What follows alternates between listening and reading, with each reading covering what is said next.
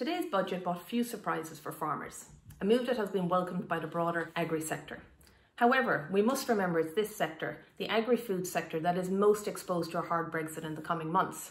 And many would have expected more from the Minister for Finance today as they face this threat.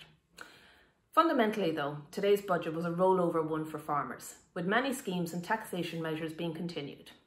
However, one scheme, TAMS, which provides funding for farmers for building sheds and improving infrastructure, it remains unclear whether that scheme will continue. However, there will be comfort for farmers that schemes such as GLAS, ANC's, Genomics and Sheep Welfare Scheme have all been extended. The other area that saw a rollover of measures is taxation in the agri-sector.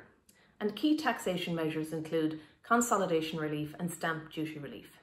And the latter has been retained at 1% for farmers with agricultural land transactions that qualify. Today there was a win for the Greens, as we saw an increase in funding for the organic farming scheme by 33%.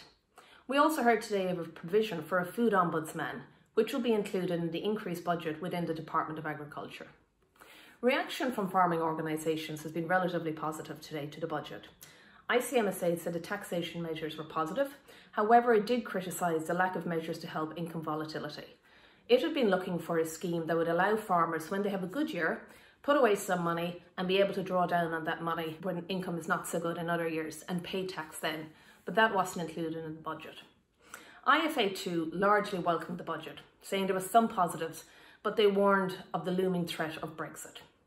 Overall though, it's going to be the coming weeks and months where we see how good this budget has been for the agri-food sector and with the possible threat of Brexit hanging over it.